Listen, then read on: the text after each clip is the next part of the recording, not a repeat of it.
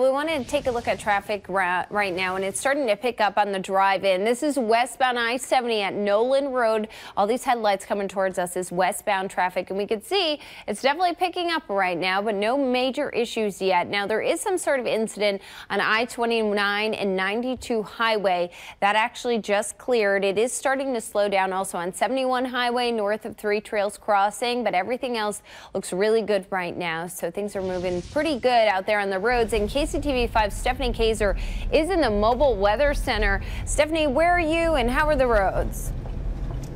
We just got to Gardner. We've been going up and down I-35 for most of this morning. So we just got off on 175th Street. You can see a lot more water on the roads here in town versus on the interstate. The interstate is looking good so far. In fact, it seems to be drying up a little bit there.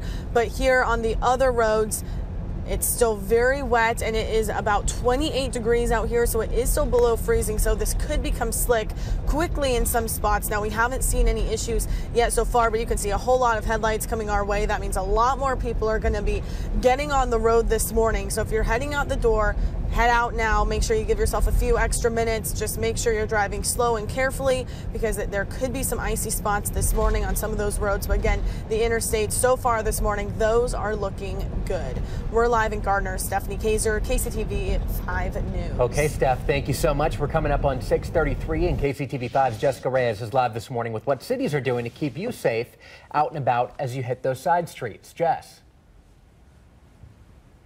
Hey guys, we are at 54th and Wyandotte this morning. This is a bus stop, and we're keeping a close eye on the sidewalks, and this is why.